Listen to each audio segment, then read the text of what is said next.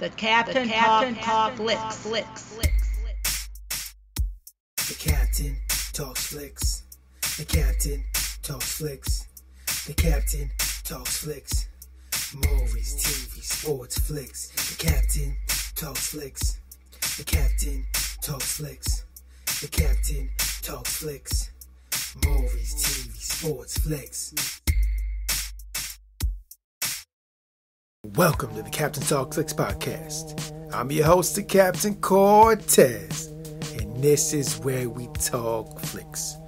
Welcome to the podcast where me, the Captain, talks about movies, TV, sports, flicks, anything you see on a tube or screen. I like to get in here and give my unique perspective, because after 44 years of being on planet Earth, I've developed a unique perspective about these movies, TV, sports, and flicks. I like to get on here and tell you about it, because just maybe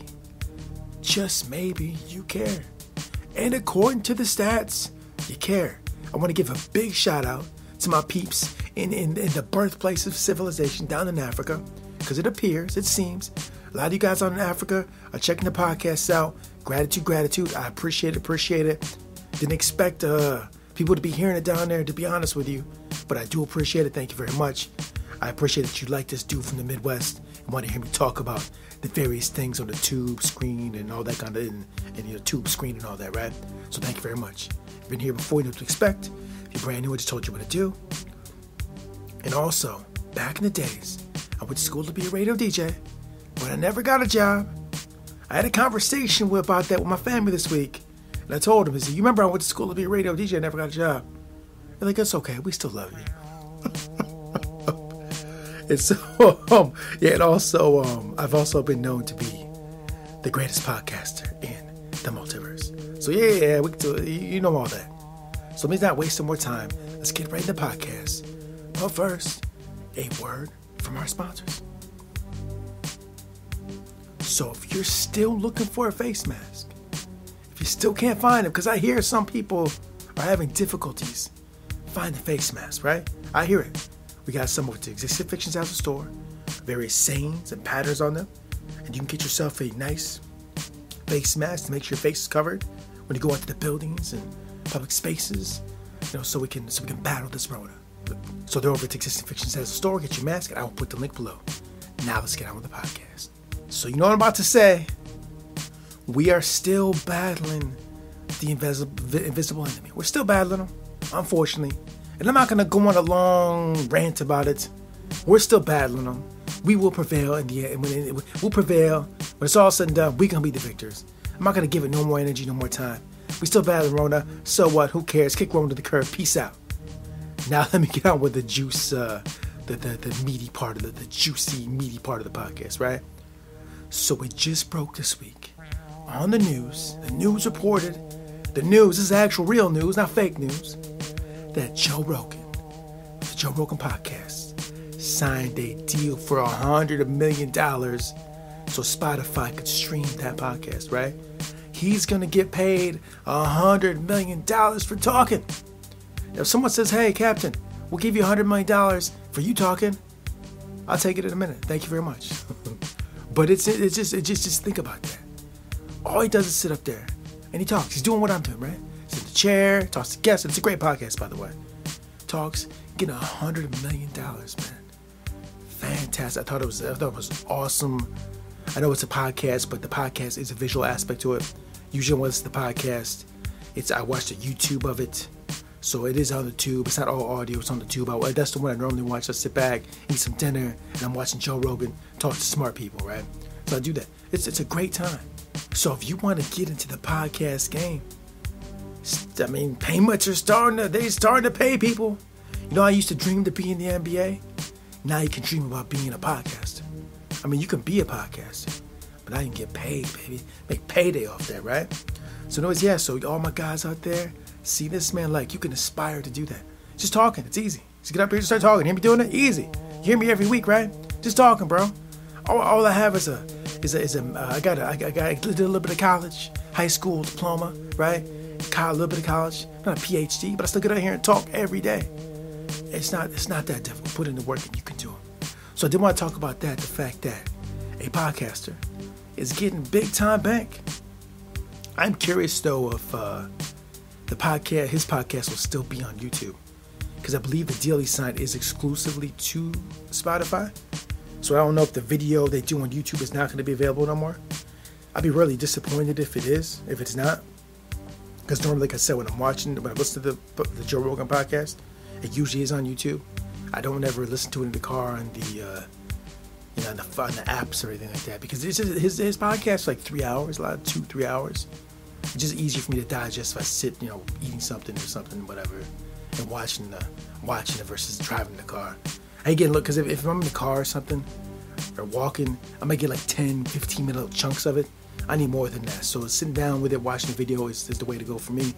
So hopefully that if it's not available on YouTube, there still is a way to access the video some way at home while eating dinner, right? So I hope so.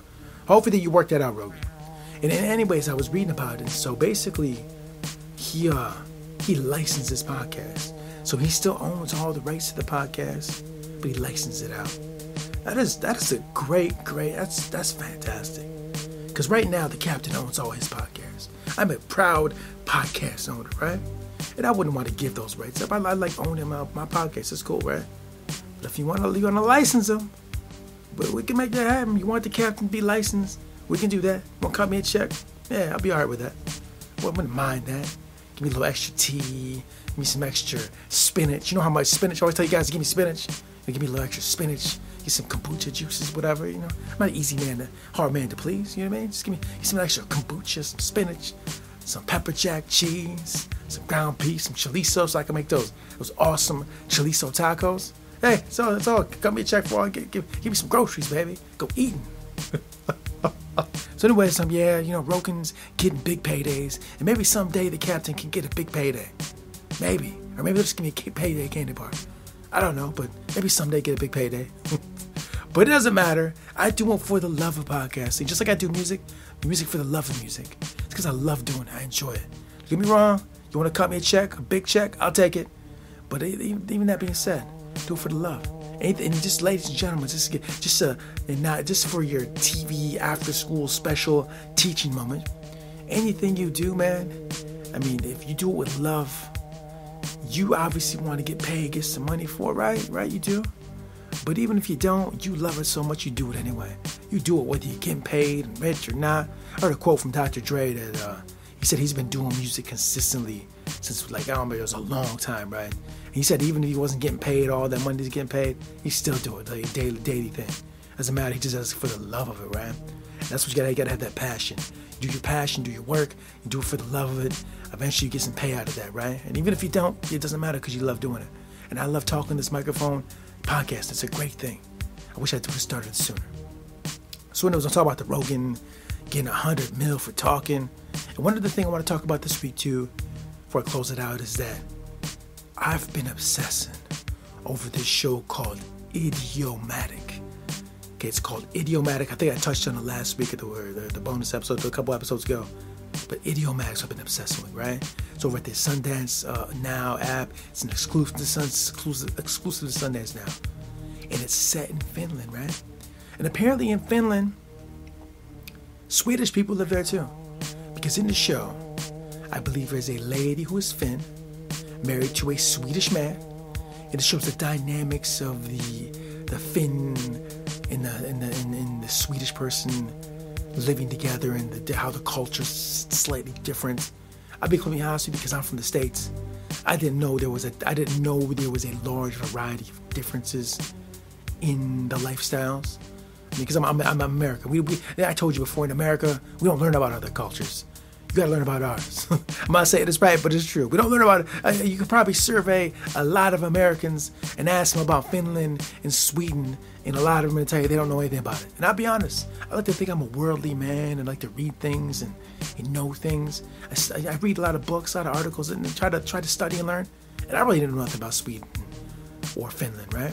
But apparently in Sweden, from watching the show, they do what's called a crayfish party, right? They get together, they crayfish, they sing songs, right? They do this, right? It's a Swedish thing. And in one of the episodes, like the lady who's the wife who's Finnish, she's experiencing this crayfish party for the first time. I felt like the wife because I had never experienced a crayfish party. And I was experiencing the weather. It was very interesting. I don't know how true to life this portrayal of the crayfish party was, but if it was true, it was very interesting. Just a whole show. If you don't know anything about Finnish or Swedish culture, I mean, it's a good introduction to that, I guess. You know, TV shows are fake or whatever. You know, they're not real life, but a lot of times they'll base them on like real things, and it's like heightened reality, whatever. But it's interesting about the crayfish party. I also learned about beer floating, right? I guess it's like a race. We're in a boat floating down the river, and you're getting drunk. It's like this annual thing they do, like I think it's by Helsinki, right, in Finland, but it's Swedish. It started in Sweden, but they do it in Finland. It's really weird. But yeah, so that was going on there. They also talking about these exotic beers I never heard of. It's a very interesting show. Consider that I watch shows from the States all the time, right? And I know U.S. culture so well. I've been in the United States for like 44 years, right? I know our culture very well, various aspects and various things and various subcultures, of course, because I grew up here in the States. I'm very well versed in our culture because I live it, right? I live that culture. But I don't know nothing about Sweden and Finland and all that. I've watched a lot of shows from the UK. I listen to like grime music all the time. I got a little bit of taste of that. I understand the culture a little bit. Now I watch stuff from the Middle East, Israel, right? Get a little bit of that, right? Understand a little bit of all that, those places, a little bit. But Finland and Sweden, nothing at all. And then what I find very interesting is that I'm also watching a show, Idiomatic, learning about Finland and Sweden. And Sweden has been in the news the last couple months because of the way they're handling the Rona. So apparently Sweden is handling the Rona differently than the majority of the rest of the world. So they have a different way of dealing with it. And so they were talking about Bill Maher, but there was a guy on Bill Maher last night explaining exactly how that's done. And since I'm not an expert, I'm not going to explain how it is done. But Sweden is approaching it different than we in the United States are. And probably where you're at in the world, wherever you're at, hearing this, I know my guys down in Africa, you may not be handling it the same way as Sweden is. Chances are probably not. But they're doing it a certain way. And we're waiting to see how the Rona plays out in that area with the method they're using versus the method we're using. I mean, if I understand correctly, the method we're using is everybody stay home. And the method in Sweden, to understand this gentleman correctly, is they just live life like it's normal. just doing normal stuff. I think. Could be wrong. You could Google it, because I'm sure there's a billion news stories on TV or the tube or internet, whatever. Yeah, so as I found Sweden and Finland in the entertainment world, Sweden's making a move like, hey, we're going to fight the Rona this way. So anyways, man, so it's been like Sweden and Finland being all in my space, in my mindset the last week. It's very interesting. I do, like I said, I do like to watch a lot of foreign stuff and things from overseas because obviously I don't travel a lot. And so the only way I can really experience them as of now, through the tube and through, foods and all that, right? So what would really be interesting, which they haven't really shown, is like what kind of dishes or food they're eating. They really got into it too much, but I haven't watched the whole series yet. I hope they get into some food, some cuisine that are just strictly Finnish or Sweden, because then I'd go and try them. So anyways, that's all I want to talk about this week. It's a short one. Just FYI, where I'm at, the Midwest, in the studio space right now, the space station, I'm sweating already. I've only been here for 10, 15 minutes. I'm already hot. Summertime doing these podcasts in the place I record them in, it's tough, man, because it gets hot. And we just began it, right? I think it's like 80 degrees today. And it's just with the way I do the podcast, not to keep the sound quiet, I have to do them a certain way that's not conducive to keeping the area cool. So I'm currently sweating. Like I say many times, I'm sweating just for you, my audience. And if the guys out in Africa, you're probably like, bro, you don't know nothing about heat. We down in Africa, we know all about heat. You ain't hot, bro.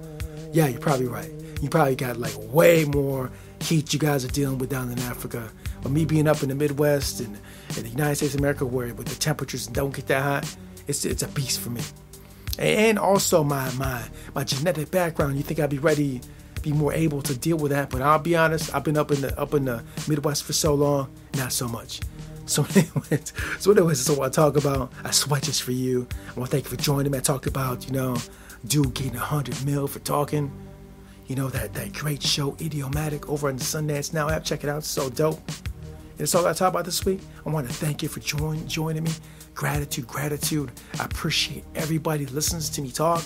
I'll be honest, I'm sometimes surprised. I see stats like they want to hear me talk. Like, bro, you should have seen me today. I was like cutting grass, bro. I'm just a normal dude.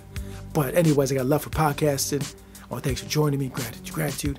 And until next time, we'll see. The part can never be well unless the whole is well. Plato. Until next time, it's the Captain. Peace. The Captain talks flicks.